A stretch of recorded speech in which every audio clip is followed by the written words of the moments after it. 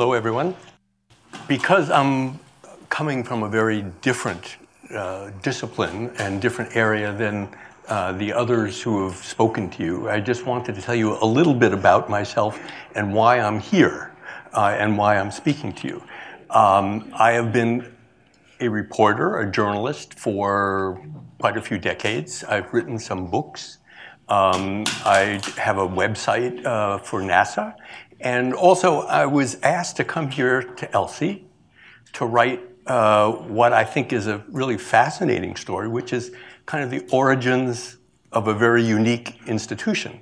So in that sense, just as these wonderful scientists have been talking about origins, I'm here to also talk about origins, but of a very different kind. So, this is me. Some time ago, in Afghanistan, where I was a reporter for quite a while, I was a foreign correspondent and did a lot of going around the world and collecting facts and bringing them back, trying to understand what people were telling me, what their cultures were really saying. Sometimes it was just what I saw. That was important. And then I would write them as stories and send them back to the public. And this was wonderful to do, to have this kind of wild kind of experience. But about 15 years ago, I started writing about science, particularly about space, but also about science generally. And fairly quickly, I came to the conclusion that many of the scientists and journalists share a very similar way of looking at the world. We go out, we collect information, we do experiments of a sort. Our job is to then try to make sense of that information that we've gotten, to write it into papers or into articles, and to then share it with the world. So it's been both an enormous pleasure and an honor for me to be part of that process for scientists who have their story to tell, and I then am part of that storytelling. So, with that preface, I was asked to come here to ELSI, and I want to give you a sense of what a unique organization this is, and what a unique place this is. Just as a little bit of history, this was the whole ELSI idea and the campus came as a result of the World Premier International Research Center initiative by the government of Japan. It gave out a huge amount of money to, now I think it's 11 different institutes, with the goal of kind of jump-starting Japanese science. This is the way it was explained to me, that there was perceived maybe 10 years ago, 15 years ago, to be something of a crisis in Japanese science. I don't know that this is true, but this is the origin of the WPI and of this initiative. ELSI was one of the later institutes. It came on board only in 2012, but it has had what I believe is just an utterly remarkable history and rise. If you had been here 2 years ago, there would be no building here, or there would be a construction site.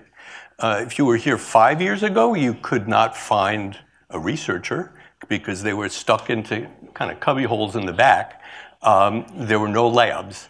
Now you have, this is by no means all of the people of ELSI, but you have a population here, a very thriving population of scientists, of technicians, of incredibly talented administrative staff that keeps a very complicated system going. And if I might also, at this point, give a brief shout out, as we say in the US, to my photographer colleague, Narissa, right there, who has taken the pictures here and is terrific. And as a further explanation of what we're doing, we're going to be writing online columns for the and having photographs for the ELSI website, but also just because we were gluttons for punishment, we decided we would try to put together a long narrative of the history and the people and the science of ELSI into a kind of a book, mini book, and to have it available for the symposium in January. If any of you have been involved in book writing and publishing, you know that is insane, but that's what we're going to do. In any case, so this was at an EON gathering. Virtually all of the ELSI-related gatherings start with some kind of photograph like this, where they get everyone together to show that, yes, we exist. And you'll see that there is a wide distribution of people. The WPI, one of its reasons for being was to bring international scientists to Japan. That was the goal. Here at ELSI, more than I think any institute other than one other, they have succeeded well. They have roughly 60 scientists. About half of them are international. The goal also is to be gender balanced. They're not doing quite as well there, but they're trying. With the entire staff, we have more than 100 people. But what makes ELSI unique, in addition to the beginnings of what I've told you, is that every week there are people from around the world coming here for conferences, for workshops, to just collaborate with each other. There was money made available to do something right here in Okayama that is not done anywhere else in the world. Kei Hiroshi is the director. Pete Hutt is a counselor. The two of them were among the handful of people who were responsible for the idea that was brought before the WPI that then became ELSI. Kei Hiroshi is a renowned scientist, world renowned. He has done really pioneering work on deep Earth observations, and he has and simulations, and he is using various technologies, some of which he has developed, has broken a lot of new ground in terms of understanding the core of our Earth, how the core evolves. That's what he tells me his lifetime goal is to understand better what it's composed of and how it evolves. But already he's done more work than most anyone. And he was here at Tokyo Tech. Pete is an extremely unusual person. He is brilliant also. He was the youngest professor ever to be hired at the Institute for Advanced Studies at Princeton, which is the place made famous by taking in Albert Einstein. So it took in Albert Einstein and then it took in Pete. He is very unconventional thinking. His background is as an astrophysicist, working with dense stellar systems. I don't really know what that is, but I'm sure it's very important. But after only maybe a decade or so at IAS, he got interested in philosophy, in paleontology, in mathematics, and he just has the kind of mind that cannot be hemmed in, cannot be bordered. And so he And he knows virtually everyone in the world. I mean, he has a connection to everyone. And if he doesn't now, he will soon. And he was responsible for bringing an awful lot of people to ELSI. Kay was responsible for attracting a lot of people to ELSI because of his great scientific background. But you have two men there with terrific pedigrees, and that's part of how and why this place has prospered. It also is a place that, again, by WPI priority, is all about collaboration. Many scientists, and I was told here that this was particularly the case in Japan, focus very, very, very well on their subject. And they go very deeply into the subject and often come up with important discoveries. But science tends to be going now in the direction of people collaborating together, bringing together different disciplines, so that a microbiologist might have things that they could add to what a geochemist or even a physicist is saying, and put it together, and you have a lot more understanding than you might have with just one person doing that in one field. So just about any time you come to ELSI during the workday, there are people meeting like this, poring over data. It's kind of exhilarating to watch. So many grown-ups being that excited about these things. There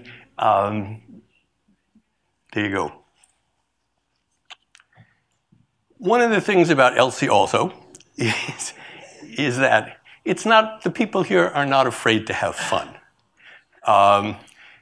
This is Arena Mamajanov, who's one of the PIs here. And she is doing really, really cutting-edge work in I don't know what it would be called, systems biology, chemistry. I think both Jim and Sean were talking to some extent about different theories about how life began, and she, working with other people, and then also on, with the experience that other people have had, but she has really moved forward with the idea of messy chemistry, thus the name, messy chemistry. There famously was an experiment done in 1952, the Miller-Urey experiment. It was one of the first times that gases believed at that point to have been present on Earth back in the early Earth time, along with some water, were charged with electricity. And lo and behold, some hours later, they found, well, what they found was a beaker full of gunk. That's basically called tar. But then they worked with it and they found amino acids, which are, and I think nucleotides, which are very important precursors to life, or to building blocks for life. And the tar that was around the beaker was always considered to be like, a problem. A lot of chemists, artificial or synthetic chemists, will talk about, how they did this experiment or that experiment, and they got tar at the end, and it was like, oh, that's terrible. She says, tar, that's great. It's a kind of a new way of looking at chemistry, and it's very complicated. And there is no, as there is with any of these fields, there's no sure sense that it will bear fruit, but it seems to be. It seems to be productive. And it's one of the things that ELSI is now known for. I was at a conference in Arizona, a large international conference on astrobiology, and Arena, not wearing the shirt, was one of the main speakers at one of the plenaries. So this is just my way of saying that that ELSI, in a very, very short time, when all things is considered, especially since other people have been talking about billions of years. This is, a couple of years. The origins here, they're creating something that really has interesting roots and fruit already. Ichiro Ueno is one of the, I think he was here at the beginning of ELSI. He's also a professor at Tokyo Tech. He has collaborated with many, many people here. Again, collaboration is the name of the game. He is now a geobiochemist. I think he started off as a geologist, but gradually did more and more things, and so he became a geobiochemist.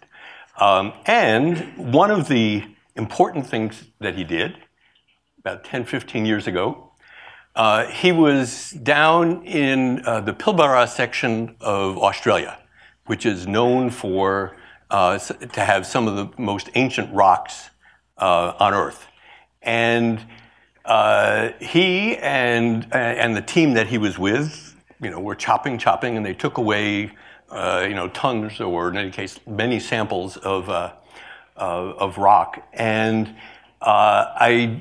because of how and where this rock was deposited, Ueno thought that this could be a really interesting sample. And so they did what are called the thin slices, thin cuts of the rock. And this, as it turns out, is a bubble of methane that was in a rock that was 3.4 billion years old, which meant that you had either methane in the atmosphere or perhaps some creature creating methane. I mean, because that happened a great deal at that point. But this was a discovery or an experiment, a process that got a lot of attention, got a major Nature journal article. And all right, that was sitting there. It turns out that Ueno is also the director of a rock library. You probably didn't know that there is a wonderful, large rock library here on campus, one of the biggest in the world. And they have samples from most of the significant early Earth sites. And then, because this is ELSI, and Sean, I'm sorry about the wide angle there. I mean, you could blame Narissa. Ichiro and Sean have been collaborating together using that sample. Sean wants to, and he could no doubt explain it better, but he's using it to examine sulfur isotopes going way back, and trying to find a process by which you can date and you could watch the evolution of potentially microscopic life in the rock by looking at the sulfur isotopes. Is that half right, Sean? Half right. Okay, I succeeded. But in any case, it'll be right by the time I write it. But it is that collaboration is an example of what ELSI is all about, is to take knowledge from one set of scientists, put it together with others. This is hot magma. Hot magma. When I was told that another initiative here is the magma ocean, I thought, that is so cool. I mean, I was not aware that there had been a magma ocean, but that was my lack of knowledge. But at the very earliest times of Earth's history, hot molten rock covered much of the globe, and perhaps went way deep. And how the dynamics of that and the heat and the composition of that are a subject of a great deal of study, particularly here at ELSI. Magma ocean is also another priority here. And Working with Kay and John Hernland and others, they've been making a lot of progress about what the magma ocean on Earth might have been like, and then also what the implications of that could be. Also working on this is Keiko Hamano, who I think you had the pleasure of hearing from this morning. She also had a paper in Nature a couple years ago, maybe, where she was talking about the magma ocean and extrapolating from the knowledge that we have of how the magma ocean on Venus might have made that planet into the hot cauldron that it is. And she's saying that it's possible that the magma ocean there, instead of lasting millions of years, could have lasted 3.5 billion years. And again, thus making it what it is. Several years ago, there was a perception here that they needed more scientists to be here to kind of get the juices going. Pete Hutt was instrumental in getting a grant from the Templeton Foundation. Several of the people who spoke today are part of the EON program, ELSI Origins Network program. It brings people, I think it started as 10, now it's maybe up to 13 scientists from around the world. They kind of have these schizophrenic lives where they spend 6 months here and 6 months back from, back at where they are from. And it has been just an enormous success in terms of spreading the word about ELSI, but also bringing in a great deal of collaboration. I will leave this to Nicholas to talk about how there's a lot of computational work that's going on here. Like the messy chemistry I was referring to, that has a computational side to it that is really interesting. Origin of Life, I was just looking online and saw that there were 1 million+ hits for just this.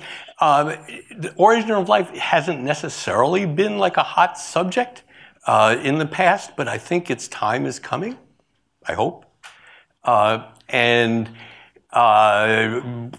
Elizabeth was talking about exoplanets. You should also just know that part of the ELSI mission of understanding the origin of the Earth and the origin of life is also trying to understand aspects of exoplanet origins and potential life. So it's quite broad. And I'll end on this. The Hayabusa mission was really a remarkable experience and success. And I don't exactly know how to describe this or how to explain this, but it's something that is little known in the United States. Both the incredible ingenuity that the engineers used, and then also the fact that they actually brought back dust grains, and that there's a second Hayabusa that's going to a different asteroid. And this brings me to kind of my final thought about ELSI and for the students among you. This is totally unfair, but the world of science is largely done in English. Totally unfair. Why is Hayabusa not known much in the United States and elsewhere? Because most of the coverage was in Japanese. I apologize for that, but that's the way it is. And one of the things that ELSI mandates is that everything be done in English. And that's almost the case. So for any of you who are students and are interested in going into these kinds of fields, study as well as your chemistry, study your English, your spoken English. Thank you.